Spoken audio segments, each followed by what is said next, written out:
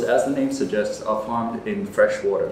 They are found in any country, any place all over the world, and are usually farmed in very large clams. These are very easy to produce. Some are even called rice pearls because they almost resemble grains of sand or grains of rice. These are usually soft in density and very easy to break.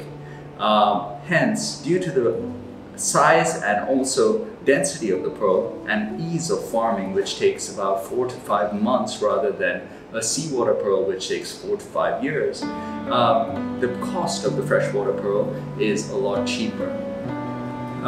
The main thing that people still use freshwater pearls is for costume jewelry or maybe a nice mobile phone strap. So it is actually got a function, but it is not really something that you keep for your next generation.